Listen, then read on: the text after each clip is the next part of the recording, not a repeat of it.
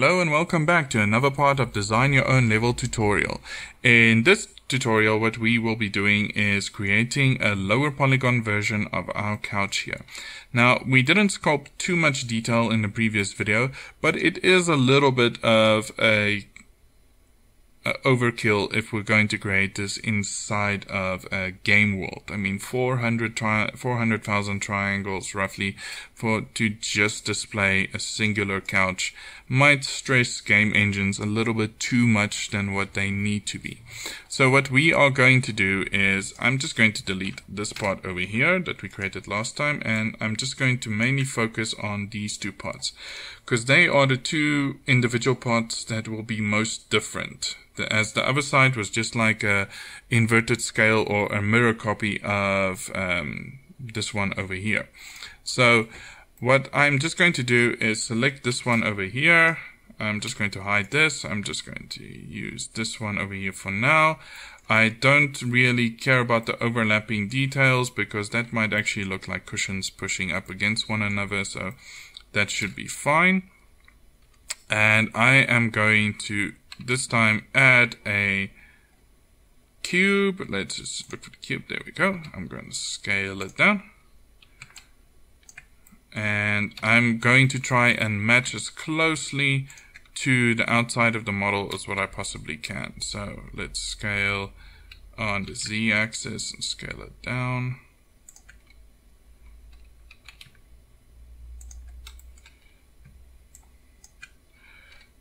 And let's move this one over here. And this one I'm going to take like so. Let's go into wireframe mode. It might be a little bit better. Then I'm going to hit Control R and I'm going to do this. And maybe move it all the way to up. It's about there. I'll take this. Let's extrude and scale all the way to the top. And that is effectively our lower polygon version done. Just want to add like slightly more detail. Well, for this part we don't actually need to focus too much on snapping to grid, but you'll see now why. And all that I'm going to do is, let's just see that I actually, nope. Always when you try and grab sides, always use wireframe mode so that you make sure you select the faces on the back as well, or the vertices on the back as well. There we go. And all that I'm really going to do here is I'm just going to go into edit mode and select the edge mode, and I am just going to select like the outer edges like so.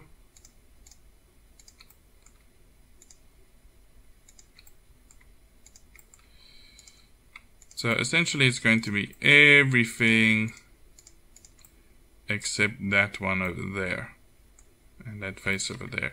I'm going to hit Control B to bevel, and I'm just going to like do it like that.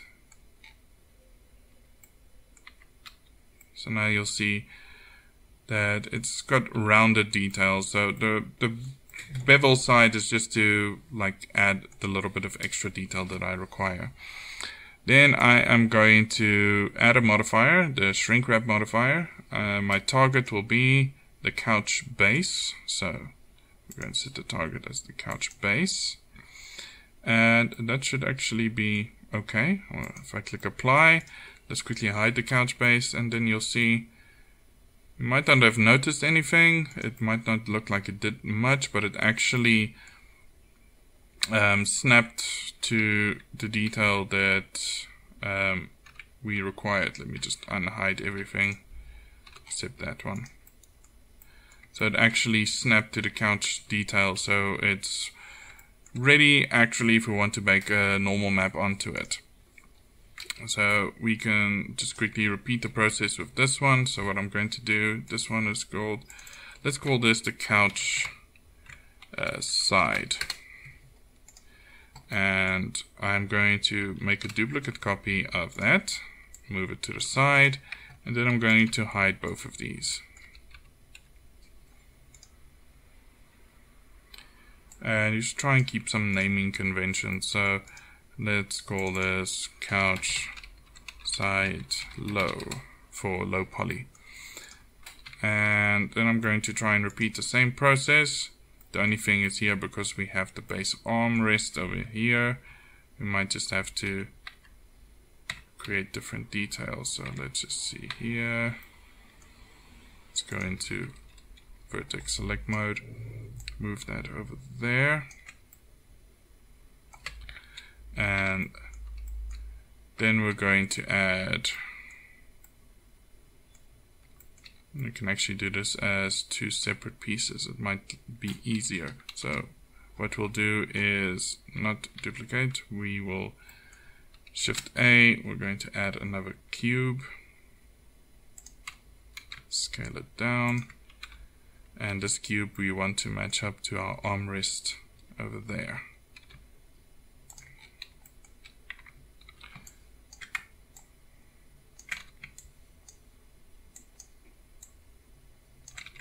This one's going to be slightly easier. There we go.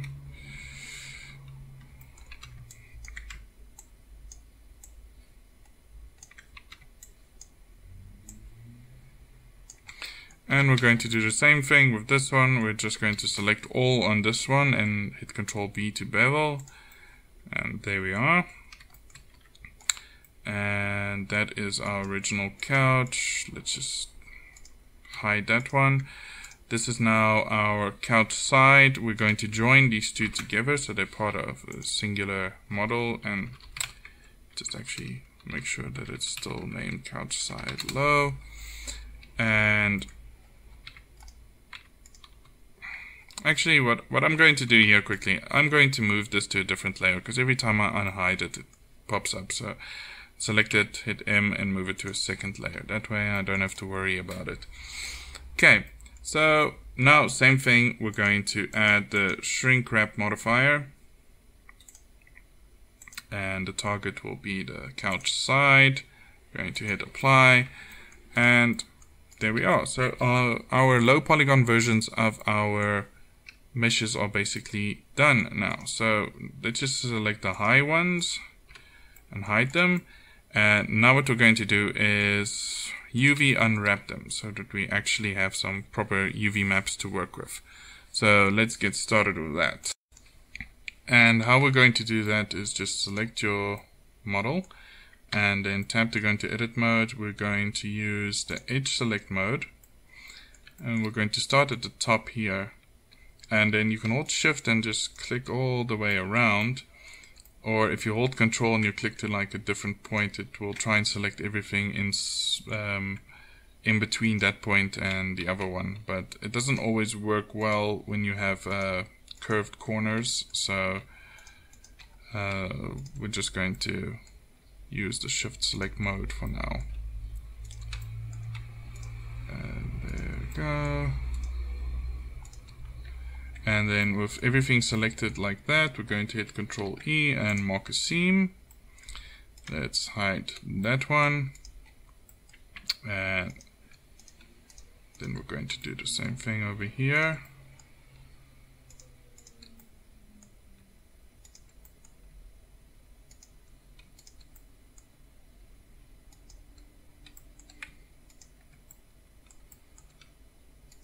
Control E and mark a seam.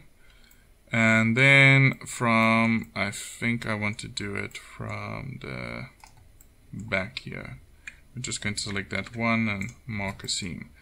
Then we're going to select everything, hit U and click unwrap.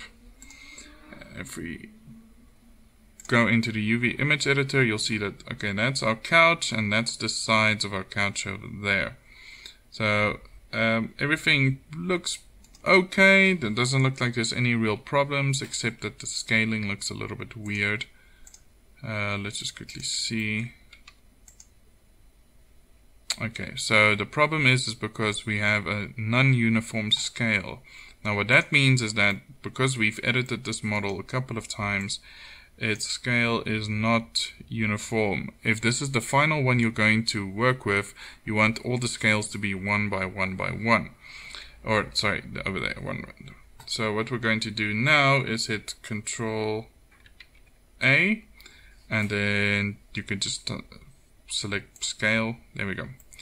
So now our dimensions, our scale, and everything should be 1 by 1. So if we hit UV unwrap again, we don't get that error. And if we go into the UV image editor, you'll see that they look slightly better. So we can carry on quickly. Let's just quickly do the other one. So let's hide that one and that one, that one. Now with us, actually, what we did on this point over here is that one is a separate model on its own. So essentially we are going to, let's select that one, and then you hit Control L, and we're going to hide it. And we're just first going to mark the seams on this one over here, and then we'll get back to the other one. So let's just do that.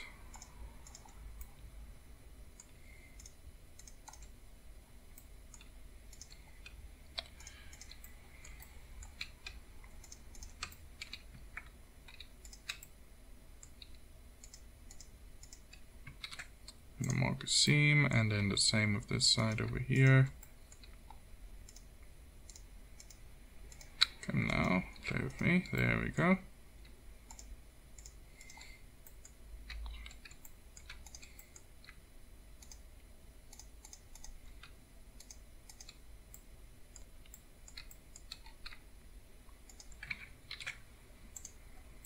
And then the same thing over here. We're going to select the bottom piece, mark a seam. We're going to unwrap that, just see what it looks like. It looks okay. And then we're just going to unhide the other piece, select this one, hit Control L and hide it. And we're going to do the same unwrapping basically on this side as well.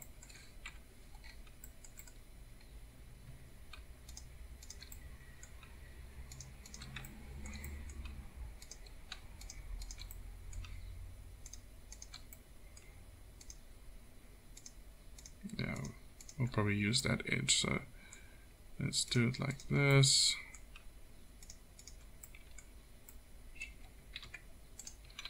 Let's see what this one looks like.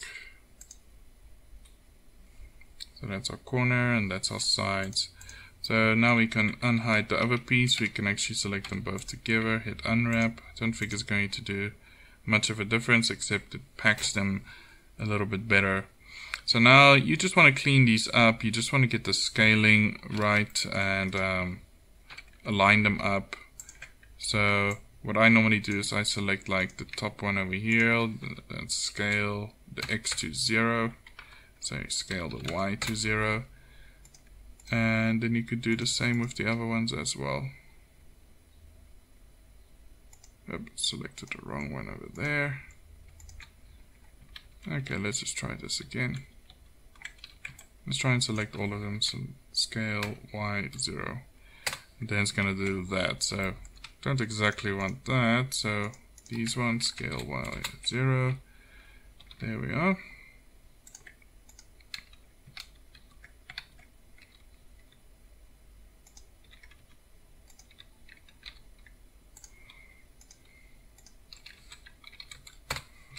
So I'm just going to show you how to do your basic cleanup on these ones. You want to get everything, because it's a fairly square item that we're working with, you want to get everything as lined up as possible. So scale X0, scale X0, and scale X0. And then this one we could just grab on the Y and push it down a little bit so it matches with the bottom piece. And then you'll see that is what it originally looked like, and that is what it looked like over there. So if you give yourself straight edges, it's just better to work with when you're busy creating. So I want to do it with the others as well, but I don't necessarily want to miss time with the video. So essentially it's all dependent on you. I'm just quickly going to do it, and then you'll see what my end results look like. Alright, there we go. So as you can see that I've tried to keep all the lines as straight as possible. There is a reason for this, because we have a very square object. that we try to keep our UV islands as straight as possible. So I also just quickly want to show you that I did the same with this one over here. Even though it's got a lot more packing space on the islands, I could have split it, but I found that sometimes when you do split your model into two different sections to be rendered out, that might cause other problems down the line. And we wanted to keep everything as close as possible to what our corner looks like, so that there won't be any texturing issues or anything like that.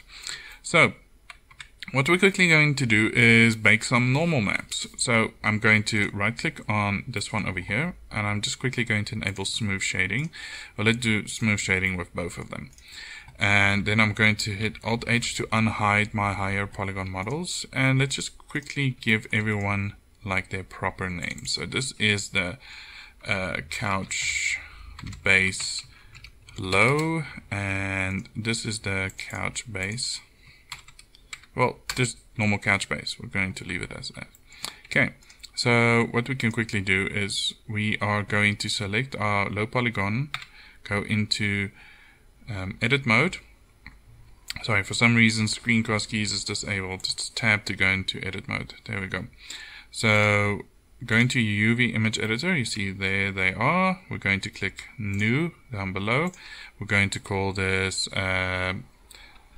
couch, or let's just do CS normal, couch side normal, and we're going to render it at a fairly high resolution, 2048 by 2048. I like to work in high resolutions because you can always scale them down later on. It shouldn't be a problem. And then I'm just going to go back to 3D mode, and what we can quickly do is let's just split this area and make this our UV image editor so that we can see what's happening with both at the same time. Okay, so on this side, what we're going to do is be in object mode, select your high polygon.